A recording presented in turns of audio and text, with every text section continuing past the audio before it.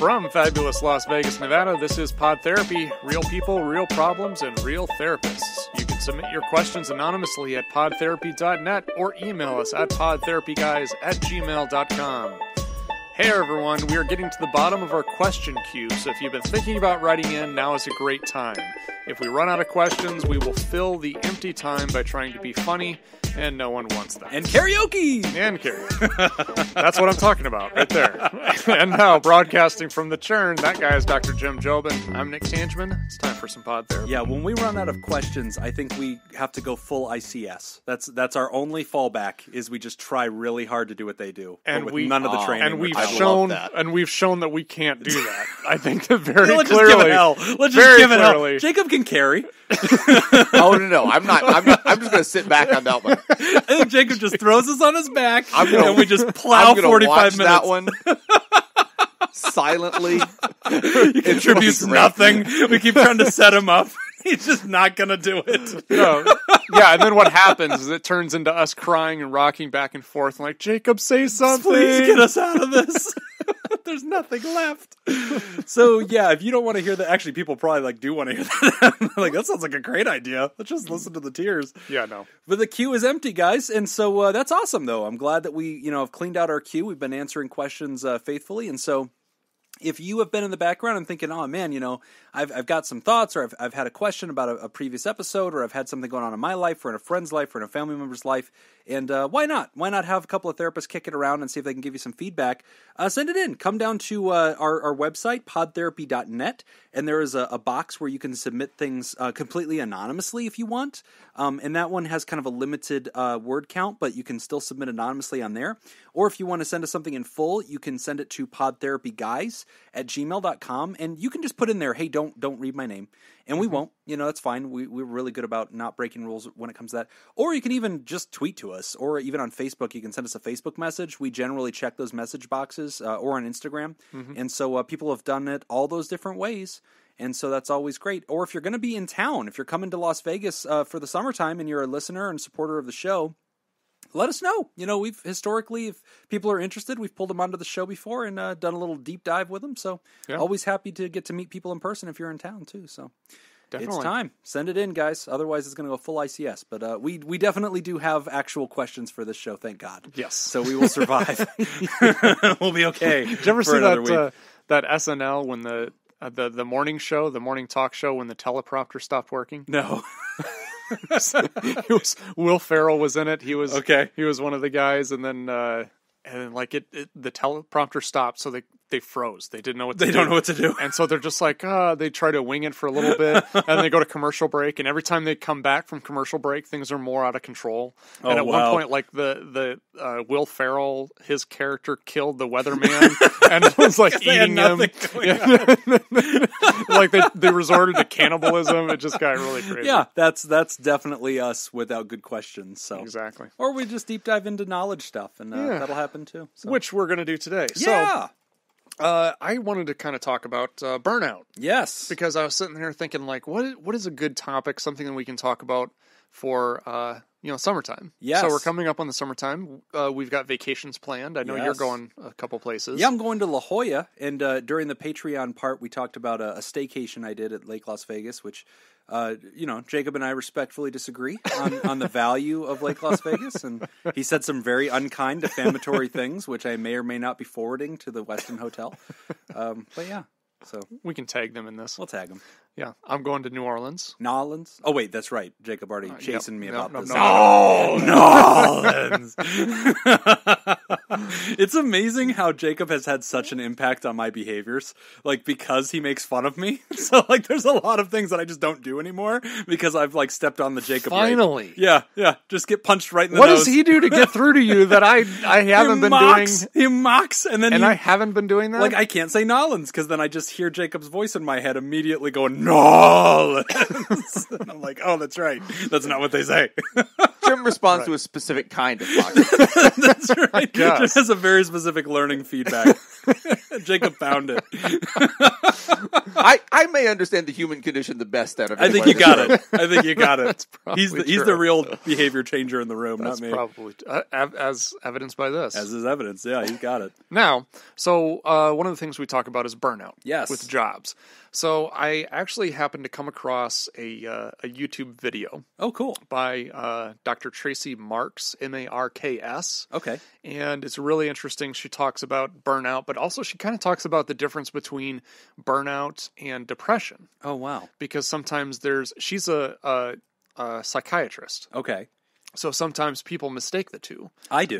They I know. think I always confuse those. Yeah, feeling like they're suffering from depression when really it's burnout, and vice versa. So I really encourage you to take a good look at. We'll put it in the episode description. Find that video. Click it's the episode really description of this episode, and you can see the link. Yeah, and she kind of talks about the 3 components of burnout.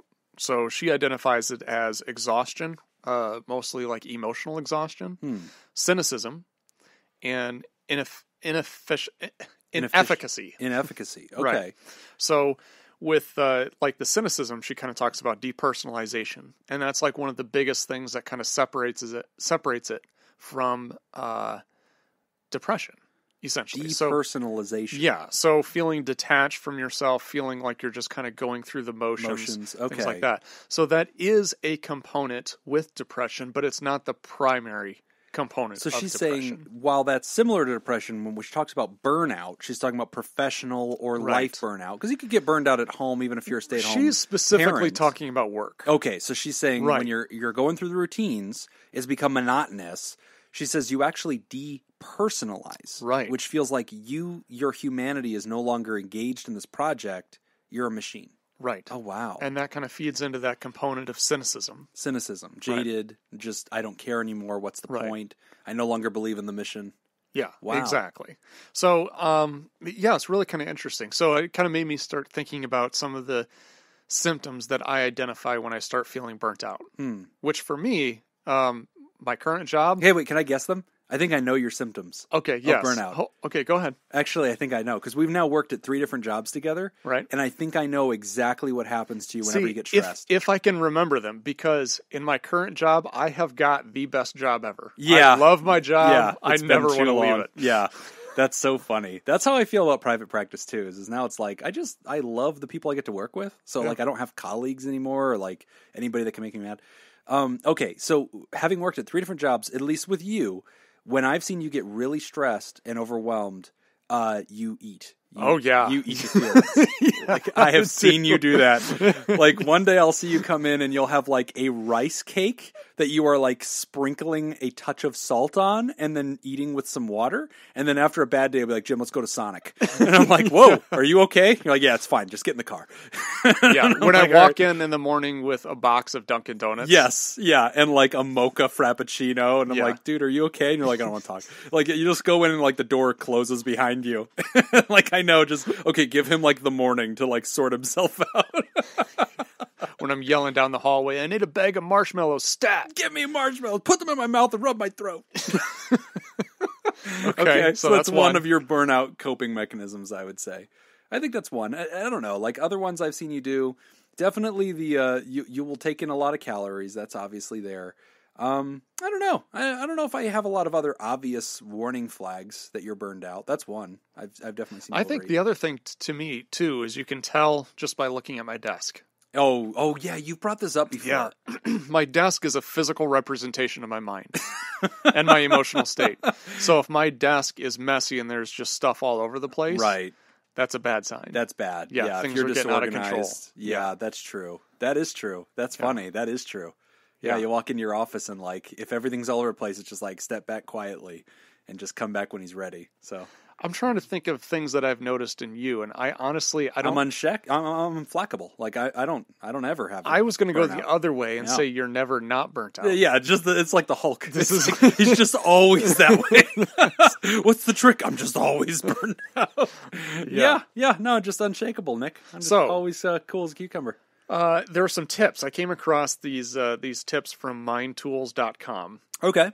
And this isn't really a complete complete list, in Sure. my opinion. I think these are some good things. You But use them as launches. I've actually got some other ideas that I want to add to this list. But some of the Okay. things that they have on here, they have number one, working with a purpose, which I Okay. think is important. So, Yeah. having some kind of drive, something that you have to understand why you're doing what you're doing, and that and the work that you're doing is paying off. Right. And sometimes that has to do with cognitive reframing, right? You Yes. kind of have to reframe what you do, and you have to look at the bigger picture of things. Mm-hmm. So like if I'm in a cubicle and I'm just punching numbers into a computer, sometimes it's hard to find the purpose. So maybe having some way of reminding yourself, like I'm one Right. piece of a larger picture. By Yep. me doing this, I support the entire agency and what we're trying to do. Locate yourself in Right. the larger story. Gosh, that's a really good point. Yeah. Because sometimes, like, you get, like, your world shrinks down to your personal tasks, and they do become monotonous, and you're like, what is this? And, like, failing to see that you're part of this bigger story, this bigger project, which has its own mission, that I could see becoming, like, huge for burnout. Number two, perform a job analysis. Okay. So they have a tool on their website, and the website again is Mind tools? mindtools.com. So if you perform a job analysis, it's basically this way of kind of assessing your work and your job and finding ways of making adjustments to make it more efficient. Oh, okay. Number three, giving to others. Huh. So bringing that into your workplace, doing something that you can do to help other people. And we've actually talked about this as a way to kind of help dealing with depressed emotions and stuff like that. Away. Yeah. Finding some way of helping somebody else can help you. That's actually true. And I know that in our world, I mean, when we've partnered together and worked on different projects, that was always something I think that would be nice, is like one of us would walk into the other guy's office and just be like, hey, what are you up to? What can I grab a piece of or whatever? Mm-hmm. And like, even if you're burned out, because it's nice to get out of your own job every once in a while and like jump into somebody else's sandbox, even if you still have a full sandbox, I think it's refreshing because it's like, okay, let me help my colleague. That's still technically within my scope. It's like technically something my bosses would want me to do and is good for the organization, but it's refreshing because at least I'm out of my own thing and I'm creating something of favoritism in this other person. Like they're grateful I was there. Right. And you can even do things not work related, like bringing in a snack tray or something, setting in the break room, you know, doing something like that. That's a great idea. Yeah. Number 4, this one I really like, take control. So one of the biggest issues that people have with burnout is a lack of autonomy. Okay. Just feeling like you don't have control over your work. You don't have control over what's happening. Like you're feeling controlled by other people. You're just kind of a worker bee. Life is happening to you. You're not self-directed. Yeah. So one of the things that you can do with this, if there's a project that you're working on, volunteer to take control of that project or ask your boss, what are some ways that I can become more autonomous in my work? What are some things that I can be responsible for? Right. Now, let me ask you this, though. Whenever we think about autonomy and we think about, like, taking control, and some of what we're describing is, like, things you can do at the job, which I think is an interesting point that you're making, right? Because I think if we talked about burnout, a lot of people would expect us to say, the solution to burnout, the solution to feeling like you're ground up by this job is to evacuate, right? Like to get out of the job or like to leave and go do these other things. And that might be part of the recipe. But so far, it's I think, interesting anyway and noteworthy that so far the tips we're hearing have to do with what you can do in your ecosystem to like change the experience of work, because work is sort of inevitable. Like we're not going to like relieve the symptoms by taking that away. We're going to create space where you can do this a little differently. And so that's interesting when you talk about control. I think when I get on LinkedIn, sometimes I get like, there's so much toxic stuff on LinkedIn. And everybody's like, people don't leave jobs, they leave bosses. And like, it's just a place where people mostly just passive-aggressively rant. Like, I see a lot of that. And I'm just Why is it that every social site turns into that? Yeah, it's weird. Even it LinkedIn. says something about society, I think. But LinkedIn is like that. Jim just does racist rants on all of That's them. all I do. Yeah, all the social media platforms I do, including LinkedIn, is just places for me to passively throw out racism. This is why Jake Wiskerson from the last show is no longer on Twitter, isn't it? Yeah, that's what it is. Yeah, I would just say that. A lot of like white slurs at him, and he just got sick of it. You know. I've gotten so good at curating my social media. Have you? How do you do that? My personal social media, not like ICS stuff. But my personal stuff. if you post something that I don't like, and this is absolutely forming a bubble. Okay. And I'm fully aware of this. I know what I'm doing. Yeah. But like you post something political, Yeah. or something that is upsetting in a severe way. So like people will post usually with good intentions. They'll post pictures of like maimed animals or something. Yeah. And, to prevent animal cruelty. I don't give a shit I don't care why you're doing it. I don't want to be scrolling down my Facebook feed and see a dog that's been like boiled or something. Right. That's horrible and upsetting. Yeah. And somebody did that the other day with you like do an that abortion twice. thing. You do any of that, You're gone. So you do any of that twice, you're out. You're out. And just pull you from the herd. Okay, you brought up a good point. And I have no, and people are like, oh well, you have to kind of keep people around and give them. No, you don't. Yeah, you don't. And you said. Now I realize I'm kind of forming a bubble here, but not kind of. You are, yeah. It's done. But my point though is that the bubble exists anyway, right? Right. Even whether or not you create it or not, I am curating the bubble. Exactly. So you're just taking control of a bubble that already exists. Right. That's true. It's interesting because when we think about burnout, we're thinking about work burnout. But like what Jacob's talking about is burnout on your social media or burnout of anybody, where it does become monotonous. You do become cynical. You don't enjoy it anymore. And it's just provocative. And it's like, okay, no, you cultivate it, which goes back to your point, take control. And so essentially that's what Jacob's talking about is he took control of that area of life, which is interesting because a lot of people, like I know Matt on ICS has talked about this before, how part of his career, part of his jobs in life is to comb the internet, right? And to go through, different things that are happening in pop culture and to, utilize that content to, forward the goals of whatever he's working toward. And like, God, that would be, that sounds painful, man. At some point, that's hard, right? Because how do you cultivate that? How do you bubbleize that? You can't. He has a good rule, though. We've talked about it on Ice Cream Social a few times, which is don't say something on someone else's social media that you wouldn't say while you're standing in that person's living room. Wow. It's a good rule. A good rule. That is a really good rule because it goes back to your thing, like the boiling dogs thing. You wouldn't just say, "Hey, bro, check this out," right? And like shove that in. I brought you a face. Polaroid of a boiled dog. Yeah. So the other day on my feed, I saw something about abortion, and like that's fine. Like, okay, articles about abortion. Huge image of like late term abortion, just right there on the Facebook feed. Like my kid is sitting right next to me, and I'm like, dude, what the hell? Yeah, I'm good. Yeah, and I'm real good. See, this is where I poorly cultivate my stuff because through the journey of my life, I have a lot of religious people on my feeds, and so like I get a lot of that kind of stuff. Right away, locked. You gotta go. No, you could put something religious and I can see a religious thing on my feed, and that's fine. All right, If you're being an asshole, you're taking it really I don't care far. what the topic is. If you're being an asshole about it, you're probably not going to be on my personal feed anymore. But who is going through their Facebook, seeing something like that, and going, you know what? I'm going to write my governor. Like, no, you're not. Like, you're just horrified. Like, nobody's opinion gets changed because of this junk. Right. It's gross. Number 5. Back to burnout at job. Number 5 is something that I've done. It has helped amazingly well, and it's something I have been on you about doing for the longest time. Wow, shaving my beard? No. Oh. I'm really glad that B word was beard. Exercising regularly. Okay. Go on. My wife called me out on this the other day, too. Tons of research supporting that. Yeah, that's great. I've said all I need to say on that one. Yes, you have. Number 6, learn to manage stress, which that's number 6 on their list. I think that's, you could probably go into a lot more detail. That's pretty broad. Right. Now, there are some things that I thought would be really important to put on this list that weren't. Number 1, I think delegating and building a team. Yeah. So understanding what things you can pass on to other people. And I always thought that this was a problem because that was always my biggest thing is I never wanted to delegate because I saw it as my role, my job. Weakness. This is what I need to do. Yeah, right? That's true. But I went to a training and somebody had brought out this point to me and said, no, it's not about you. It's about training them to step up and do a better job. You have to give people the opportunity to grow. You're kind of empowering them. Another really important thing, scheduling your free time.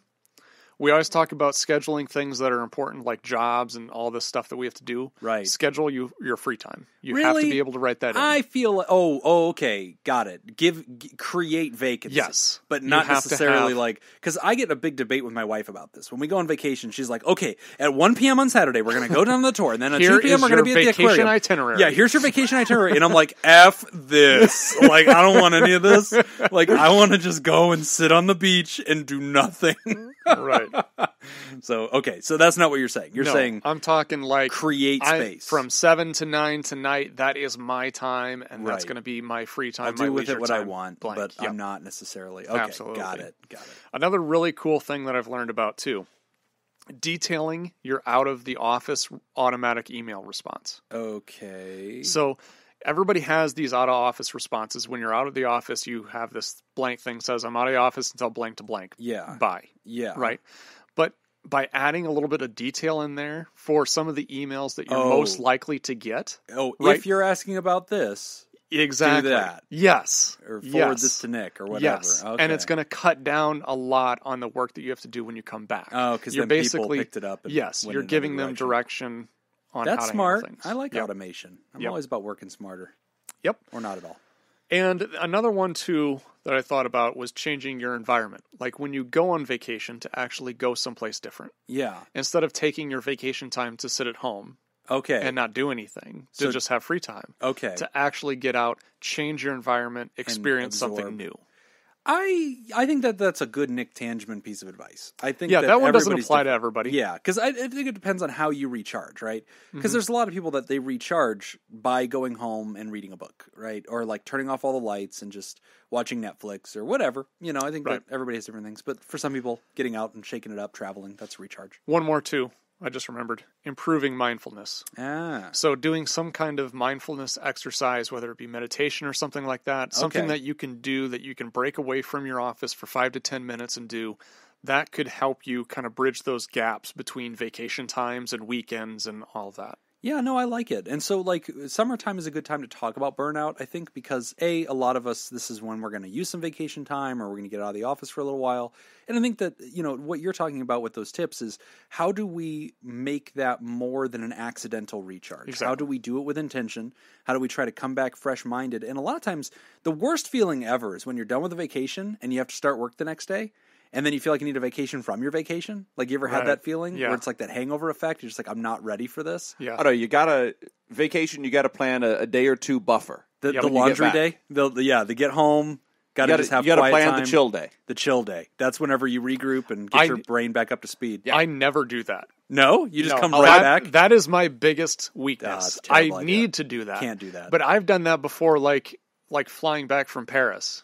Or something. And start the next day? Yeah, I'm right back the next day. I know miserable. I know a ton of people who, because I mean, I do show business, and so we work at night. Oh, right. I know a ton of people who fly back that afternoon and then go into the show at night. Oh, yeah, that'd be terrible. And I'm like, you people are crazy.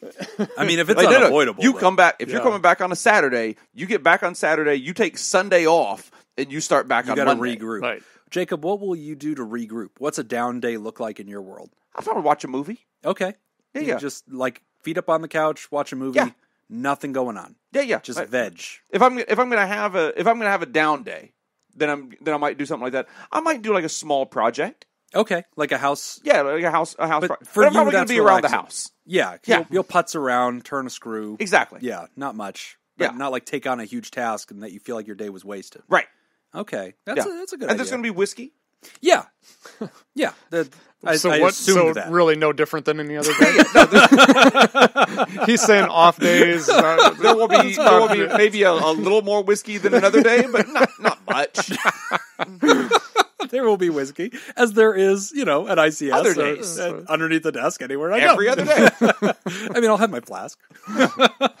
What's your down day look like, Nick, whenever you do an intentional unplug?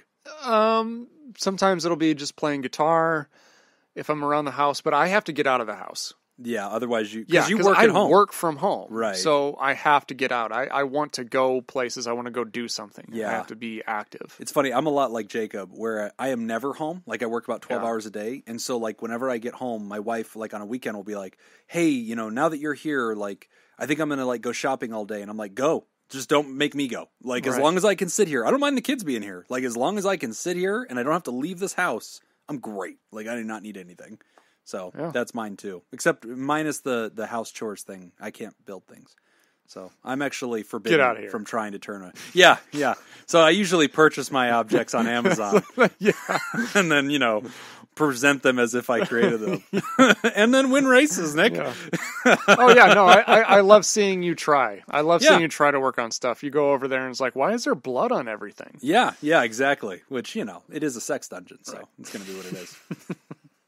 No pain, no promise. So that's our A block on Burnout. Hopefully you got something useful out of that. I did. But we're going to take a quick break, and when we come back, we will discuss female low libido. You're listening to Pod Therapy. This week's TheraPod sponsor is Robert Brownie Jr. Mint. Robert was a German composer, pianist, organist, and conductor of the early Romantic period. Junior Mint's compositions include symphonies, concertos, piano music, and chamber music. His best-known works include the overture and incidental music for A Midsummer Night's Dream, the Italian Symphony, the Scottish Symphony, the Oratio Elijah, the Overture, the Hebrides, his mature violin concerto, and his string octet. The melody for the Christmas carol Hark, the Herald Angels Sing is also his. Junior Mint's Songs Without Words are his famous solo piano compositions. Oh, that was filled with a lot of hard words. That's why I picked it. That was a good one. If you'd like to make the show possible and join great composer Robert Brownie Jr. Mint, you can go to patreon.com/therapy and sign up.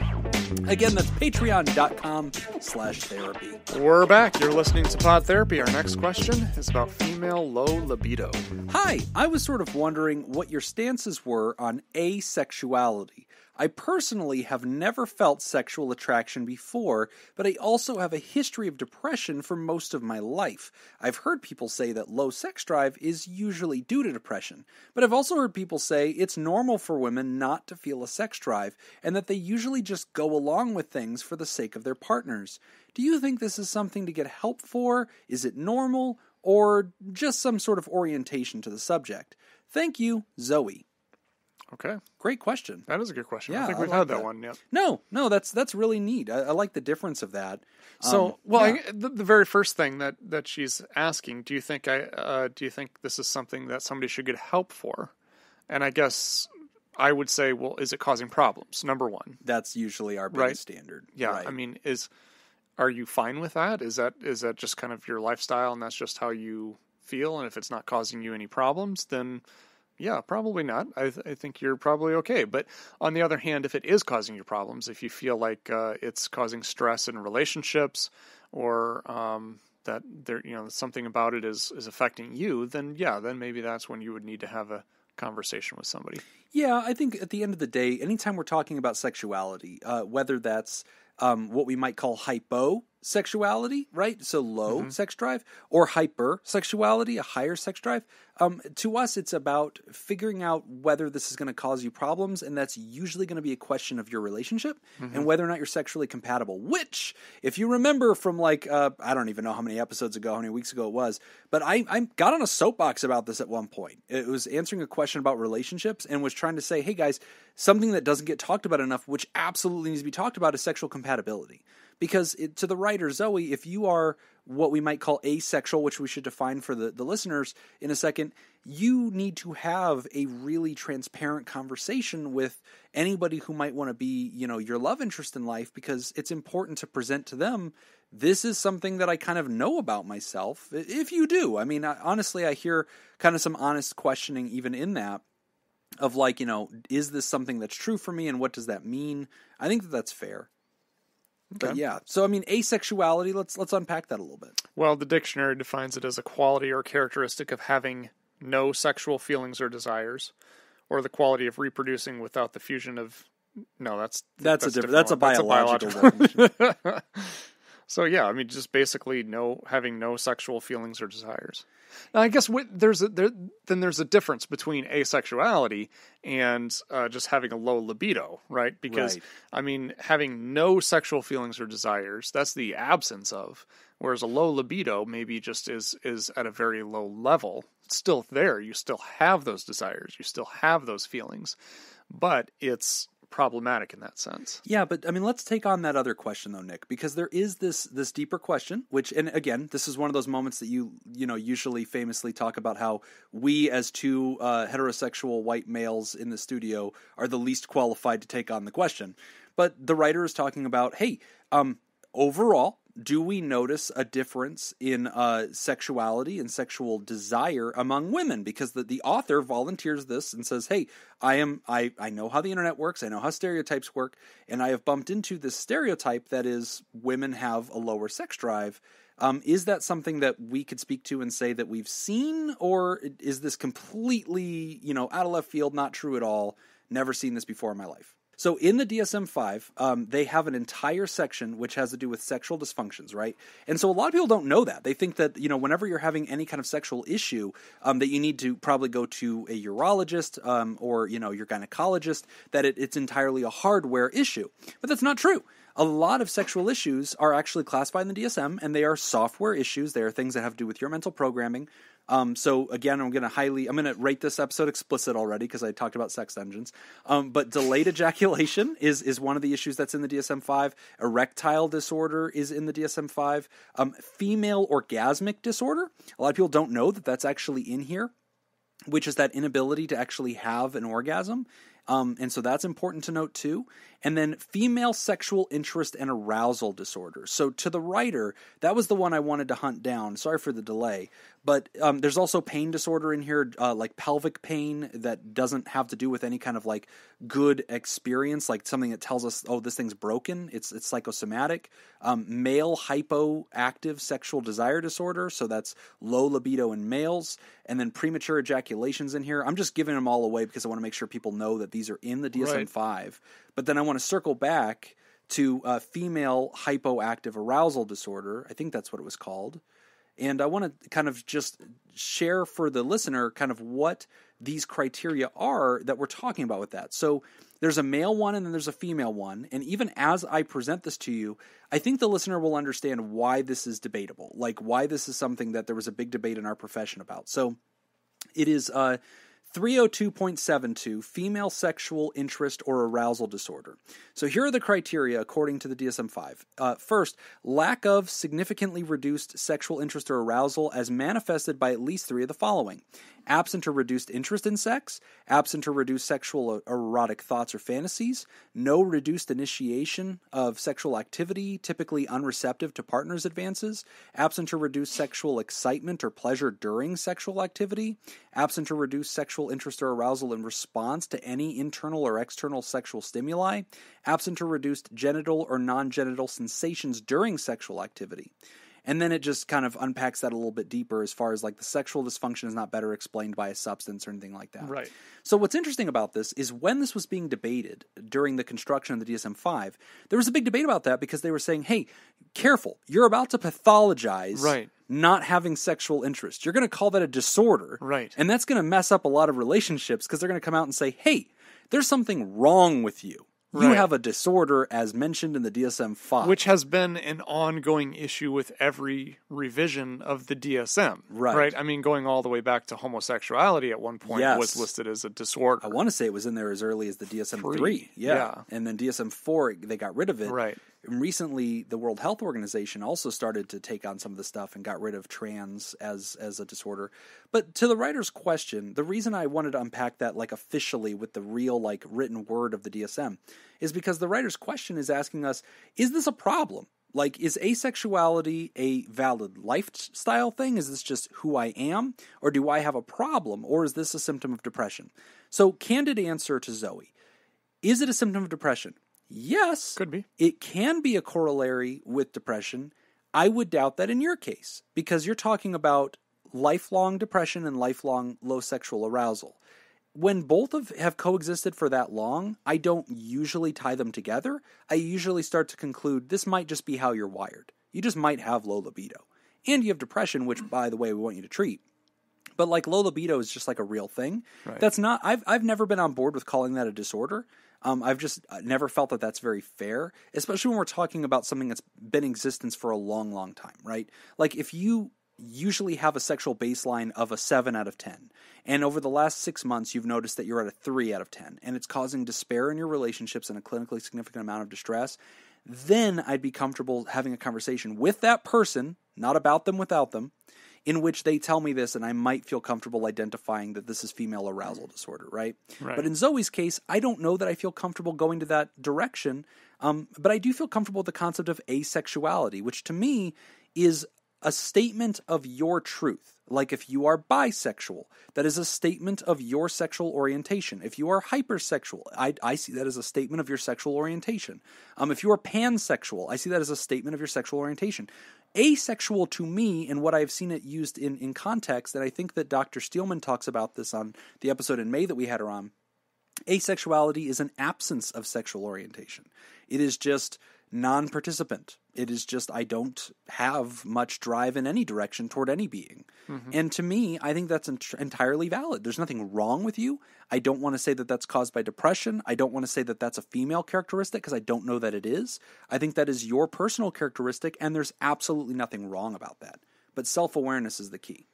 Yeah. So, I ultimately, I think it just kind of boils down to, each individual has to determine for themselves whether or not it's a problem. Right?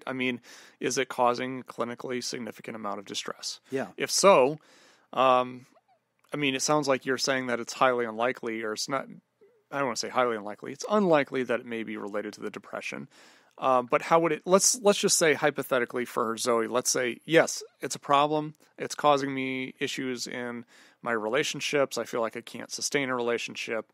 What should I do? Is it something that you can treat? Is it something that you can go in and work with a therapist on? It is a very tricky tightrope to walk, right? Because I want to honor the sovereignty of Zoe. And so if she came, let's say Zoe's, I don't think that Zoe says so in this, but let's say Zoe's heterosexual, and let's say that she's married to Jack. And so Jack and Zoe come in, and they're saying, "Hi, we've been married for 3 years. Our sex is very low. It's never really happening." And Zoe presents to me that she's been depressed for a long time, and also is suspicious that maybe she's asexual. Let's say I hear the story in that context. That's a very tricky one for me, right? Because on one hand, I want to address the problem as long as Zoe sees it as a problem. Right. But if Zoe sees this as, this is who I honestly with all my heart am, it becomes a problem for the relationship where Jack looks at that and says, fix her. And I look at that and say, I don't know that I can because they're wired this way. And this becomes a problem where now I'm calling something wrong when this might just who you naturally are. Right. And then it becomes a deeper question of, okay, are you guys compatible now? And it would be unfair for Zoe to say, well, you're not allowed to leave me, and we're not going to change the rules of this relationship. You're stuck with me. This is it. You signed up for A, but it turned out to be B. It's a bait and switch. It is what it is. That's not fair to Jack, right? And so, I think I would become more of a couples counselor of helping them renegotiate how Jack's needs still get to be valid and get to be met, and how we don't have to necessarily make Zoe, who's a square peg, fit into a round hole. Right. I just feel like that. I believe in authenticity. I believe in sovereignty. So to Zoe, if this is something that didn't used to be this, but now it is, that's something that shows us that it can change. If it's causing a clinically significant amount of distress, which means you're having bad relationships and you wish this was different, then that's something you can be treated for. And so the way that you would look for that is, I would honestly tell you to go look for a sex therapist, which honestly is a little bit different to find than you're going to find in the general population of therapists. They might identify as a sex therapist, but generally I point people toward the directory on AASECT, which is AASECT. And that's a great website, AASECT. It has a directory of therapists in your area. And if you can find an AASECT-approved therapist, they might have a lot more advanced training when it comes to addressing things like libido and techniques that can honor your authenticity and who you actually are, and also your desire to work with and change your own sexuality. Right. In a way that is healthy and honors who you really are. So it's a very tricky situation, Nick. And, it was a really detailed question there. I appreciate the honesty. I think it's a really good one. I wish, it's not a light switch kind of problem where it's like depressed, not depressed. It's a situation where we're navigating identity and desire. And that is just really intrinsic. So it's a really complicated one. Yeah. Great question, Zoe. Great. Thanks for writing in.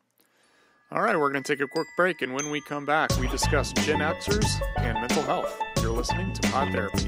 This week's Therapy Producer sponsor is Kayla Lansbury.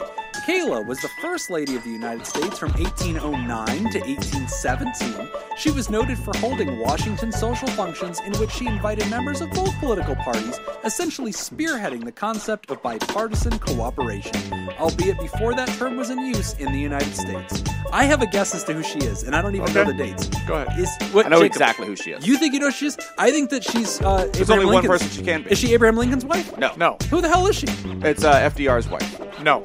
Oh! That's way too late, dude. 1809 I didn't listen to the dates. I just listened to the I listened to the time period. That's Eleanor Roosevelt, isn't it? No. So, okay, 1809? Yes. Dude, that is early. Yes. That's got to be like Jefferson's wife. No.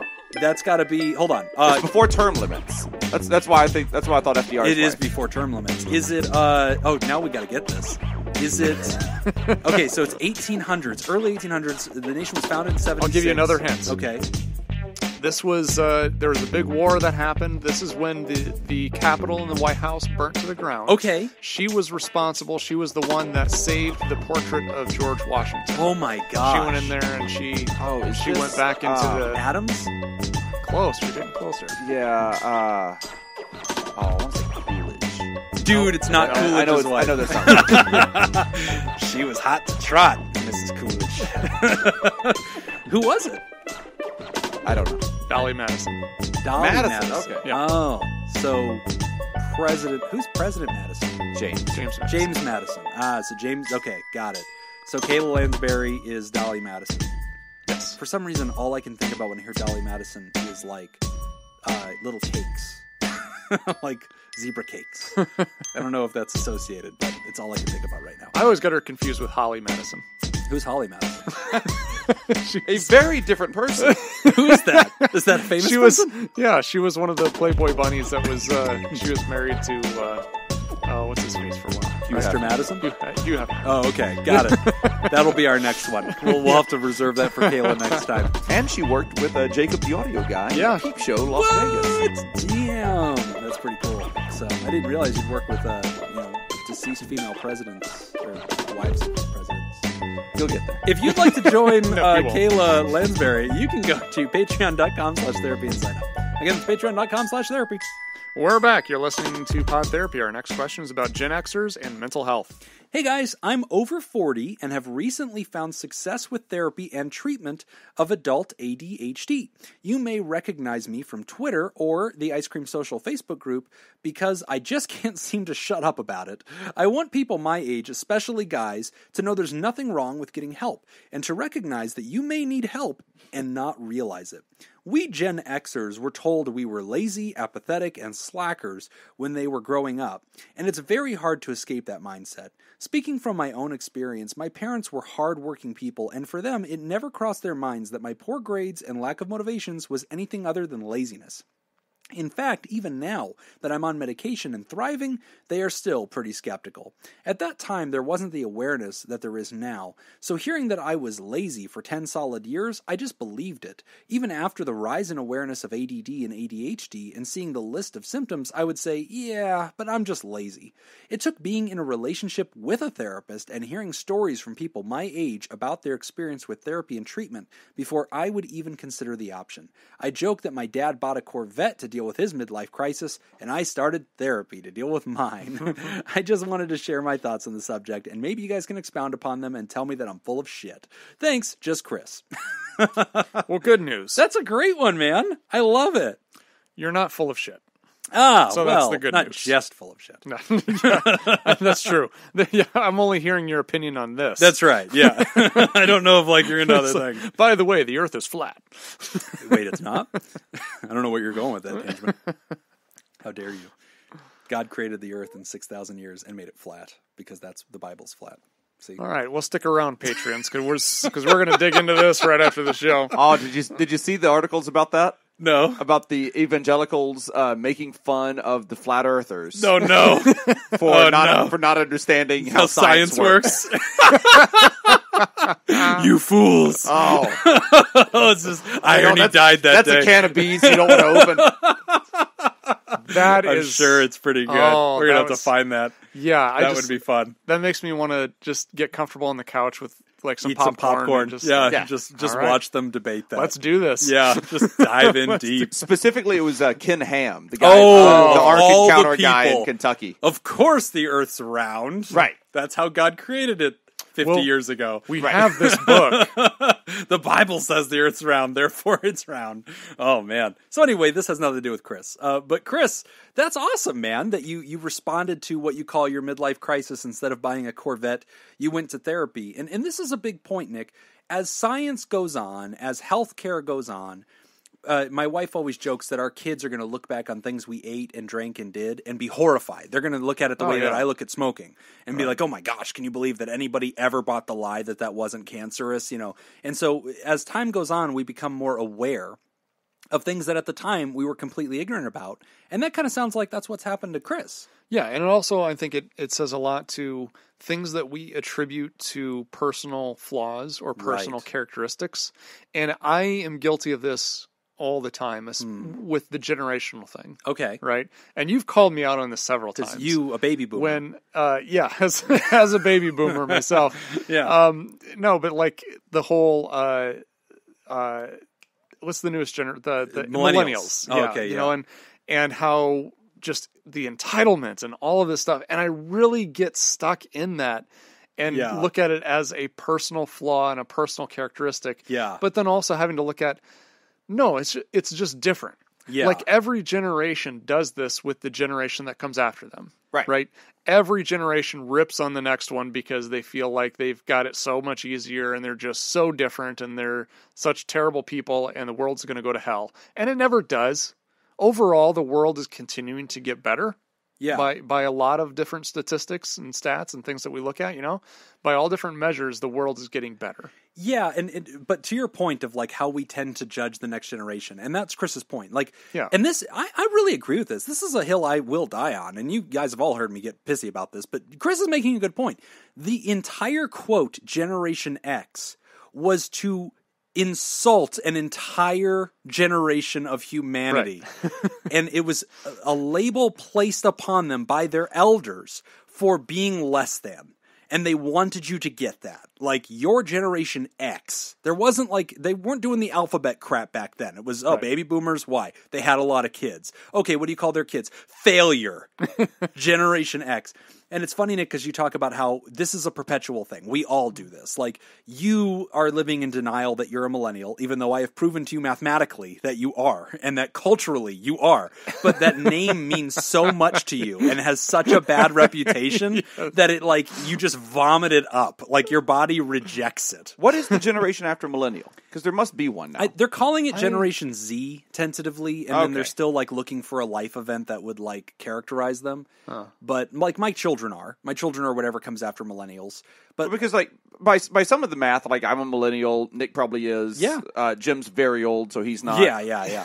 But I mean, the math that I've heard, millennial is Jim's just Generation 1. Just Generation 1, and the next one. 1980 to 2000 is a millennial, or they say sometimes 1985 2005. Well, and see, that's if it's 85, then I'm not. If it's 80, then I am. Yeah, but I think that you are. You have thick rimmed glasses, a beard, and you wear flannel sometimes. I can take these off right now. If you could just vape right now, that makes a difference.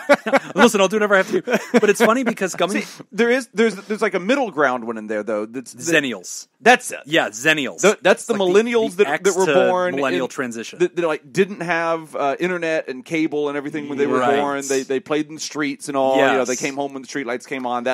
But then they're also techno-literate. Yeah, right. But then they were there for the beginning. Earliest adopters. Yep.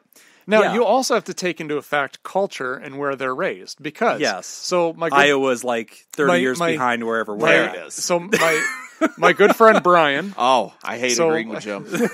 But I'm right. No, you know I'm right. I'm not agreeing with you. Hold on. Nick's I'm not like, I was born in either. 1980 and I grew up playing hoop and a stick. I'm not. Look, I'm not disagreeing either. Gave that can a good kick. My point here was that my friend Brian, who was on one of our episodes, the goal setting one. Yeah. Okay, so he grew up in Palm Springs. Yeah. And he's older than me by about, I think, 4 or 5 years. Okay. Okay. And we were talking about childhood and everything and all these things that we remember. And he's like, wait a minute, how do you remember that? Because that was popular. My era. Yeah. Why do you know about it? Yeah. And I said, because he grew up in California. I grew up in Iowa, so it took about 5 years to migrate to the Midwest for culture to get to the Midwest. Culturally, that's true. We're the same age. That's okay. That's an interesting point. Yes, I actually don't hate you on that. I think that you're kind of right. The concept of cultural age versus biological age. Right. I would concede that point. But I still think you're a millennial. But you said this point earlier, and this is what Chris is saying. Like, the entire label of Generation X was defamatory. And it was a time when people were saying, everybody was in agreement. Like, oh, the kids these days, blah, blah, blah. Yeah. I want to read you a quote, and I want you to just hear this and think about which generation you think this is describing. Okay? This is a quote by a person who was describing the next generation that came after them, and I want you to guess which generation this is. The children now love luxury. They have bad manners, contempt for authority. They show disrespect for elders and love chatter in place of exercise and discipline. Children are now tyrants, not the servants of their households. That could be any. Oh, this is going to be like the generation born in between 1860 and that 1880. Quote, yeah, these are the Puritans. That quote is from Plato. There you go. Plato said that. Plato said that according to Socrates in the year 469 BC. There you go. 500 years before Christ. This dude was saying the next generation's shit. They love luxury. What with their stone tablets and their wheels. They don't know what it was like. To be fair, he wasn't wrong. No. The Athenians were well known for just being complete D-bags. But no, it's funny, right? Because Chris's point is like, in that generation, mental health was not respected. It was not talked about. Right. It was an excuse. And so your kid wasn't lazy, or your kid didn't have ADHD, that wasn't even a recognized term. And I remember growing up even, being 13, 15 years old and hearing comedians like Bill Engvall. And he was like a country comedian in the Jeff Foxworthy kind of vein. And he was talking about how somebody was asking him, I got attention deficit disorder. My teenager has attention deficit disorder. And he was like, I had that once. And they were like, once? And he's like, one day my dad was talking to me and I wasn't paying attention. I had attention deficit disorder. And he smacked me in the face and got my attention back. And the whole crowd's like, ha, ha, ha, right? Kids are dumb. And obviously as a clinician, I'm horrified because I'm like, no. There's medicine. There's kids whose entire life would have looked one way, and then because we diagnosed this and treated this and helped them, they now have access to an entire different career and an entire different future because we took it seriously, we didn't minimize them. And for Chris, that didn't happen. And that's frustrating, man. Which it actually kind of ties into my big pet peeve with old school. Yes. That I have, which I always hated that when people, if somebody came in and they were interviewing for a job and they said, as a therapist, if they said they were old school, the interview was over. I'm done. I'm not hiring you. Because essentially, for there to be an old school, there has to be a new school. And why are you not in it? Which means we've developed new, better ways, better techniques. And to say I'm old school is saying I am rejecting new information and new technology to continue to live in this other way. Great. Go ahead and do that, but you're no good to me. Right. You're not helping me out. I'm not going to hire you for this position. Yeah. I want people who are innovative, who are going to come up with new things. Right. And I'm also, I totally know the spirit in which you're saying that, because I think you and I are also very aware that there is something called ageism, and that it goes both ways, though. And that's the thing, is I don't want to see somebody in their 50s or 60s discriminated against. Oh, you mean calling somebody a baby boomer when they were born in the 80s? Yeah, nobody's crying for your broken heart, Nick. You're fine. I don't think you know what discrimination means. You called me white the other day. I'll be damned. Shut up, cracker. I don't think you know what that word means. But Jacob, what if somebody was passing you on the street and they said, "Dude, what generation are you?" What's your hot take? This is what I think is true. Gen X. You feel Gen X. Yeah. So you know what I associate Gen X with? And I don't even really know what Gen X means. Right. But that's what I grew up. It feels right. Yeah, that's what I grew up thinking. When somebody asks me describe a Gen Xer, my answer is they listen to Kiss unironically. Great. Then I am definitely Gen X. If they listen to hard rock, classic rock. Yes. And unironically, they're into it and it wasn't handed to them. They're not doing it because of good memories. The Sirius radio station in my car is currently set to a classic rock station. That's it. To me, you are a Gen Xer. As is mine. And I know that that's ridiculous because like there's got to be country people and rap people and they're all Gen Xers too. But for some reason, anytime also I hear most the word classic Gen X, rock people just hate Kiss. Okay, that's what I was going to say. Is like classic rock and Kiss. Kiss I don't know Army if you're not using a very good because example. of your musical taste, Nick. I would say my mind wants you to be a Gen Xer. Yeah, and I think of millennials. I think of people that like listen to. I don't know. I don't even know. NSYNC, I guess, was popular. Like that's a thing. And go ahead, Jim. Keep telling us what's popular with the kids. Let me tell you what's hot. Let me tell you what's hot right now. Okay. I want. This is a new segment here on Pod Therapy. I'm taking over right now. This is Jim tells us what's happening with the kids. Let me tell you what the kids are into. These AOL chats are on fire. All right. There's a lot of this AOL chatting. They're calling it cybering. Okay, you gotta watch out for this. Something you got to watch out for with the kids. They can't send pictures. Can we please replace the apologies section with Jim comments on what is current? Yeah. Jim knows what's cool. Let me tell you what else is cool. Here's Candy what's cigarettes. Up with the kids. Candy cigarettes are hot right now. They're everywhere. I'm not against it. I think it's fine. It's harm reduction, if anything. Playboy magazines, got to watch out for those. They're finding them at all the smoking shops and at your local purveyor of magazines. Found porn. Yeah. That was the thing. That was back in the day. Bush porn. Yes. Yeah. Yes, that was the thing, man. It's amazing how... That's porn in a bush, not porn with a bush. No, bush porn is a Las Vegas concept. Oh, I thought it was the Bush family. No, well, that's a different thing. The political dynasty. That's a different thing. Oh, Babs. No, Babs. Babs knows. No, it's funny. That would actually be a good topic for the show one day. If we ever get one on like... I've had cases where I have guys that have erectile dysfunction that are in their early 20s, and I've had to explain to them, like, this is actually a concept of that we're seeing as a result of pornography, which there's a big debate about. Does porn cause social harm? I'm not on that team. I don't believe porn causes social harm. But I do believe that, yes, it does affect the wiring structure of the human brain. It's a neurology question. And it's very interesting because there's this thing called analog pornography versus digital pornography. And there's this generational gap where in previous generations they grew up with finding porn magazines, right? You went to your buddy's house, he has an older brother or an uncle, or you go into an old school barber shop and they just have it laying around, or you grew up in Las Vegas and like there was little vending machines with like the erotic dancer like magazines or whatever, and you just find one on your way home from school or whatever. And like that was a different kind of pornography than like this HD search what you want, find the rabbit trail, click the recommended videos down and down. Oh, rabbit trail porn is good rabbit stuff. Trail is hot. It's very hot right now. Another thing the kids are talking about. It's this Oregon Trail porn. It's really getting there. Jim just put his finger in the air when he said that's what the kids are talking about. This is it. Eureka! I know about this next generation. But Plato talked a lot about this kind of porn too. Right. And so, you just don't want to fall asleep at the wheel. So thanks, Chris. This is where your letter got us. What was it about? Oh, ADHD. No, I agree with that. I agree. The point is, he was undiagnosed, and that was a bad thing for his life. And I respect that he went back as an adult. And adult ADHD is a real thing. And I think the last point that I want to make here, too, is that this is a really good example of how the way we talk about something affects the way people behave towards it. Yes. So preventing him from actually getting help much earlier on in his life. Yes. Because of the stigma that was associated with it. Took a long time to get to that point. Yeah. We've talked about this same cultural point about a lot of things, like suicidality. People are like, oh, I don't want to like enable them. And we're always like, no. Let's change the context of the conversation, not from poor me pity party crap to you sound like you need help, let me point you toward helpers, right? And like taking people seriously right where they're at, giving them the benefit of the doubt, and that would have changed this dude's life. And again, Chris, we're not singing your swan song here. I mean, you're in your 40s, you're doing a great job, and the fact that you are willing to step up and get therapy, I think, is huge because there is that cultural stigma, especially for men, and especially men who are older than in their 30s. A lot of men still have the remnants of that older voice inside of them that speaks from a different era that tells them, yeah, that's fine for other people, but you would never need that. Right. That's fine for other people, but you're self-reliant, you're strong. There's people in your life that you would want to get help, but you're not among them. Mm-hmm.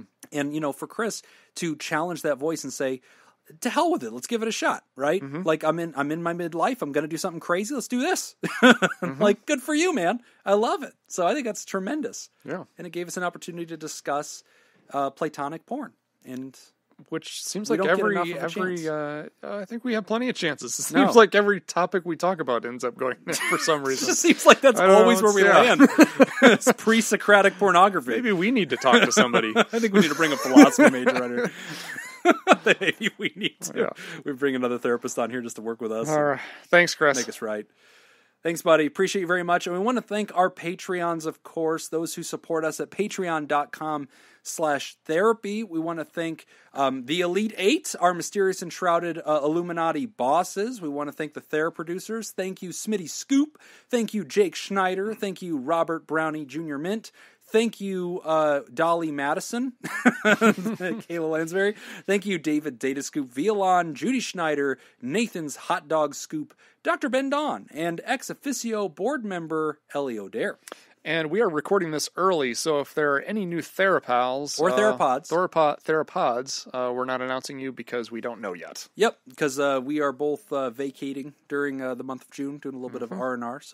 And if you would like to hear this episode uncut and unedited and enjoy our spontaneous side projects, including our book club, you can go to patreon.com/therapy and sign up. And again, thank you all for supporting mental health. That's all the time that we've got for this week's session. We want to thank our landlords, the Ice Cream Social Podcast, and thanks to those of you who contributed to our show today. We really appreciate it. Remember, pod therapy isn't something you should keep all to yourself. Help us reach others by opening this episode's description in your podcast app and copying and pasting the link provided into your social media. Don't forget you can find us at facebook.com/podtherapy, on Twitter at PodTherapyGuys, and now at patreon.com/therapy.